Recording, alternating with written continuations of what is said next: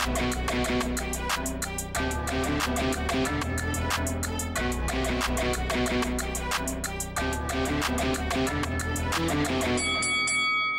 guys, welcome to Boxing Squared for boxing news and views from around the internet.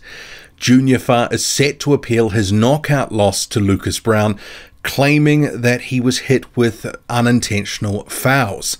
So what we'll do is we'll get to Fa's manager Mark Cadell confirming this with a few comments. And how about we take a look? Let's rock and roll some of the footage back and forth just to see what really happened. Maybe he does have a case at least for one of the punches, but you can see here on screen. So here is the headline from a New Zealand media outlet going down to his manager. So Fa's manager Mark Cadell confirmed to Stuff he would be appealing the knockout loss to the Victorian Boxing and Combat Sports Commission. And then it says, not attributed, both of Browne's blows that floored Fa appeared to hit him behind the ear towards the back of the head. And we will test that because I'm not so sure about the first punch that really discombobulated Fa. So Mark Cadell says, they were not intentional fouls, but they were telling. Junior's future is involved here, and we owe it to him to try get the result overturned. And he says Cadell believes the fight should be recorded as a technical draw.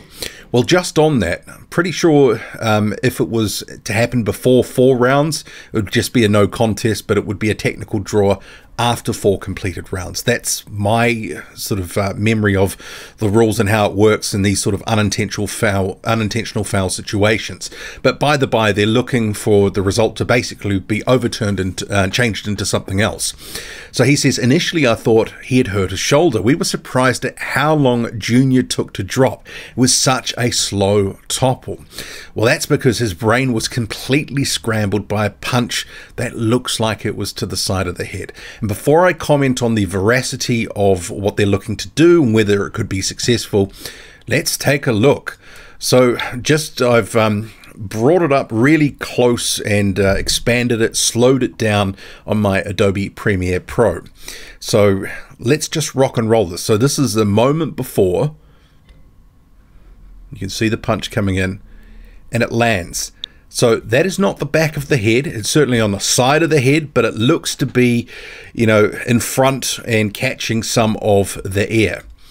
Let's just have another look. I know some people will have, I saw a lot of people saying both blows were illegal, that the first one, which is this one, some people thought it hit him on the neck or the back of the head. I don't believe this is the back of the head as such. So to me, this looks like it's the side of the noggin. And obviously he was shook up by this. But I guess, you know, we don't have to just rely on this first one, but we'll just have to take another look. So I'm interested in where you think that hit and whether that was an illegal blow, because I'm not so sure.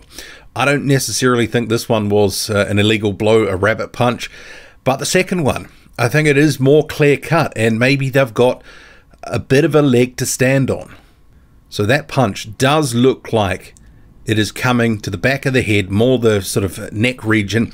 But at that stage, it looked like Junior Fa, a stiff breeze would blow him over. I was surprised that the fight was able to continue.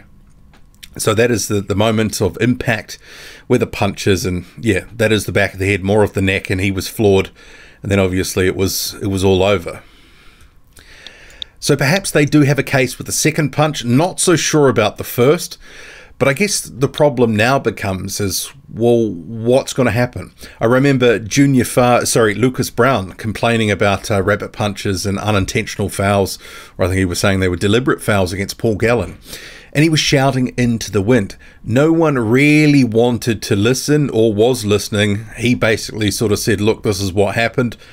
And you make of it what you will in terms of Browne and Gallen, that performance. Looked like Lucas Browne got bum rushed and got taken out of there. He says he got hit with fouls and that shouldn't count. And this is what they're saying here.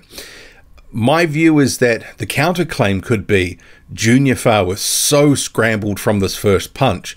I mean, there was certainly an argument to say that the fight shouldn't have continued.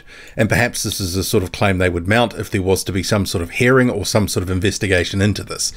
But I think generally with these sorts of situations, nothing happens. And he does make some points that this is Junior's future here, etc. We owe it to him to try and get the result overturned. Well, we'll see what happens, but they are going to go for this. They say that there's some unintentional fouls, and I mean, I guess Lucas Browne just throwing in those looping shots. The second one, I know some people have certainly argued, did Junior Fa turn into it? And he did sort of turn his head knowing something was coming, but that did hit him in the neck. First one for me, though, does look like it's more a legitimate blow. I mean, that doesn't look like the back of the head there. It's on the side of the head and looks to be at least mostly in front of the ear. So make of that what you will, but I guess in terms of the what next, well, we'll see what happens. But after the fight, Junior Fa posting to social media, see here, such is life. Thank you to those who have messaged me. I'm okay. I'll be back better than ever. I believe in me. Hashtag Team Fa. Lucas Browne pictured with Junior Fa after the fight at Marvel Stadium in Australia.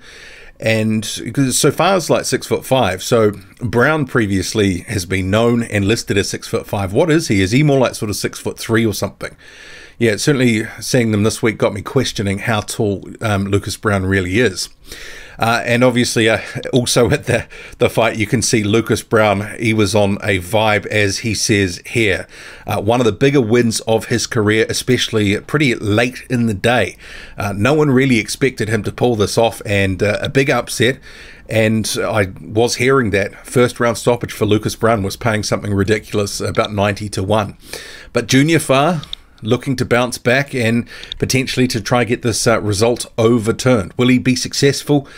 I'm not so sure. Sometimes these things get squared away and nothing really happens. Drop a comment, loud and often. Hit like, hit subscribe. Follow me on Twitter, boxing_squared. I'm out.